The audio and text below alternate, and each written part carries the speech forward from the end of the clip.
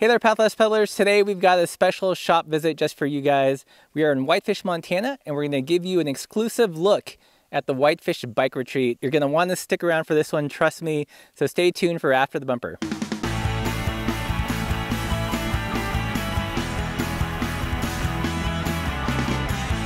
Hey there everyone, we are here with Cricket, the owner and operator of the Whitefish Bike Retreat. This place is amazing, first of all. Thank you, thank you. So for someone that's never been here, how would you describe this place? Well, it's just what it is. It's a bike retreat, and we cater to cyclists. I'm a cyclist, so I built this place with what I would want if I was traveling on bike, cross country, or just here to enjoy the trails. Awesome, can we get a tour of the place? Absolutely, let's go. Let's get inside. What is this beauty of a bike right here? This is my bike. Yeah, this is what I get to ride when I actually get to ride these days. Yeah, so I do a lot of bike packing, and I set bikes up, and this is just my personal setup. So it's moots, it's tied, it's got carbon rims. This is one that I've raced on the Divide, and then now I ride for fun. I don't race anymore, so yeah. So this is our lodge. This used to be a barn when I bought the property, but now it's a lodge, and it's got 6 rooms. 17 people can stay here, 15 beds. It's kind of hard to imagine this as a barn now because it looks so awesome inside. I know, right? But this was dirt floors, and yep, second floor didn't exist. And then we took parts from that original barn and integrated it into this building. So like all the wood siding was actually the separation for the stalls. We just cleaned them up and re-put them on for walls. And then even the lights, they were in the stalls, and I put them in my dishwasher and cleaned them up. And nice. I had to buy like 10 more, new ones, but because we added space. So this used to be a tack room, but now it's our kitchen. We don't prepare meals here for our guests, but we do have coffee, and we have our own custom blend of coffee from Montana coffee traders called Pedal Push. Yeah, this is just the kitchen. It's got everything you need. We get people from all different venues of cycling. So you might have someone that's touring the country, riding on the northern tier, or someone that's mountain biking.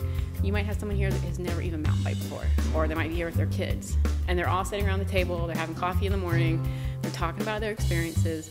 I remember a couple years ago, this one girl was like, "What's the Great Divide route?" And she was on it 2 years later. Oh wow. Yeah. Yeah, one thing I really love about this space is like all the kind of repurposed bike parts that you've used for decoration and for function. Yeah, so when I first started building this, I wasn't really sure what I was doing. There was no grand plan, but I just wanted to integrate bike parts. And so the best way to do that, because I didn't have any budget and I can't buy bike parts, was to rummage through the trash behind Glacier Cyclery. And so I started rummaging through their trash, and they were like, "What are you doing?" And they would give me the parts, but it was funny because I was like, "I'm not really sure, I'm building a bike retreat." And they're like, "Well, what is that?" And I'm like, "Not really sure yet." Right. They're like, back here, like men's and women's showers. Yeah, so all these bike parts, like I said, did come out of the trash. Down to like the toilet paper holders, old handlebar here, bar ends up here, pedal cranks. First started it was just me. So I'd clean, I'd do the shuttles, I'd take reservations. I did everything that first year. Wow. Almost killed myself. I did all reservations by hand with a pen and paper. And so now I have a lot of help. I have an amazing staff. So is this like adventure planning center with all the maps? Yeah. We want people to come here, have everything they need, get the advice they need on how to ride a trail, where to ride, what they're looking for specifically, and we can help them with that, and they don't waste time like trying to figure it out themselves. So this is the second floor, and this is where the private rooms and the bunk rooms are? Yep, 6 rooms, 2 with queen beds and the rest are twin beds. So this is like a private twin room. You could travel with your friend. Instead of like chocolate mints on your bed pillow, you've got little endurance or electrolyte tabs. Yeah, so Hammer, again, has donated all that to us, and we've been able to put them on there for 5 years. So this is like another different room. So this gets rented out sometimes to a family, or we can rent this out also as singles bunks, but mainly it's a private room. And you also have camping on the property as well. Yeah, we got great camping. So 8 sites, very small, but an amazing bathhouse down there. If you haven't gone down there, we got to go see it. But if you're traveling alone, like you're traveling cross country, you just need a place to rest. $45, you get a bed. Oh, nice. People come here and they're like, "This is not a hostel. This is very posh." And I'm like, I kind of built it with that in mind. I wanted it to be a surprise for people. I wanted people to come here and be comfortable and get what they wanted and kind of have a surprise. Like, whoa, I didn't expect that. Yeah, I really appreciate like you've got a range of prices. You know, so no matter like what kind of cyclist you are, there's a price point for you and you can be comfortable here. Absolutely. And then we have families that rent the whole place too, and, you know, weddings and stuff like that. But I traveled so much over all the years, the past years, and people were just so overly friendly to me when you travel on a bike. And I just wanted to give that back. And this was my way of doing that. And then back over here, we have the bike storage room. Okay. This is where people hang out in the summer. They hang out at the fire, and then they hang out in here, and they work on their bikes. Like, we have this amazing tool thing that's pretty much supplied with by some of the local bike shops. Glacier Cyclery and Great Northern Cycles are sponsors for us. And the money that they give us helps buy these tools and maintain these tools. If you can't fix your bike here, you need to go to a bike shop.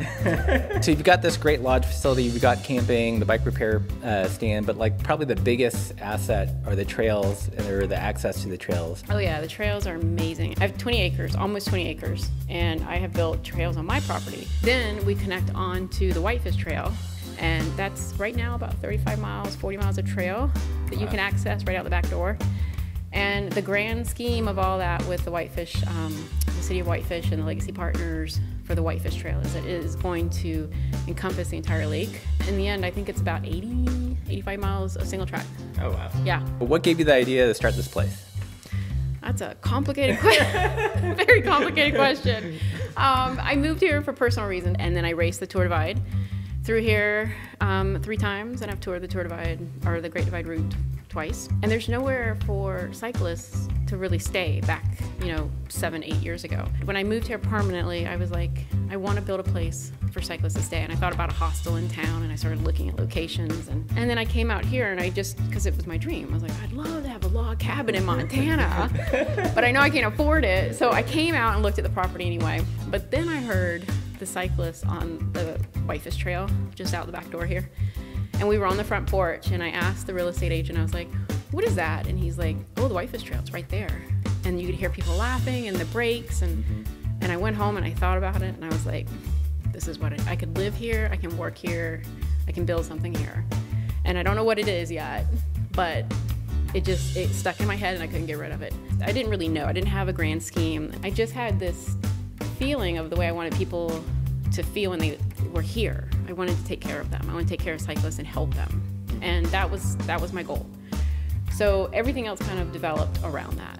I think I hung the last blind 15 minutes before I went to go pick up my first guest. Oh, wow. Who has been back 4 times every year. And he's actually riding his bike from the East Coast to the West Coast this year. He's from Amsterdam. And so he's going to be here in August again. What's been the biggest challenge you've had to overcome, like in operating the place? Probably my almost zero knowledge of business.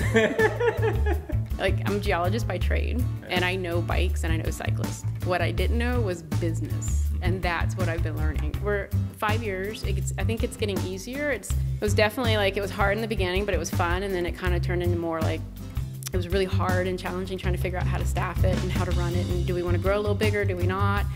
Once I figured all that out, I think we're comfortable where we are, and our staff is amazing. We can take care of all our guests, and that's what we want. What's your next goals with the place? How do you see it changing or growing or staying the same, or things that you'd add? What I do want to start doing is more teaching and education. And my big passion is bikepacking. You know, to be honest, this place wouldn't be here if it wasn't for the Great Divide route, and I love teaching other people how to do it. I love teaching people how to have the confidence to do it on their own. So not really like taking them out and taking care of them like a traditional tour group, but educating them to do it on their own. What's the impression you want guests to come away with after they've stayed here? I want people to be surprised, like I said in the beginning. They don't know what to expect when they get here, and I hear it over and over again. They come down and they're like, this place is just, the pictures don't even do it justice. And that's what I love. And it's not just the pictures, it's also it's the service. Like, we're gonna help you. When you come, we're gonna help you get what you need to do what you came here to do, and that's to ride. I just want them to go away with that feeling of just being completely at peace. Yeah. Well, sweet. Well, thank you so much for the tour. And if you guys find yourself in Whitefish, or rather, you should make a trip specifically to Whitefish, Montana, and visit the Whitefish Bike Retreat. Say hi to Cricket. So if you guys have any questions about the Whitefish Bike Retreat, leave those in the comments below. If you like the video, give it a thumbs up. Don't forget to subscribe, and thanks for watching. Bye. Bye.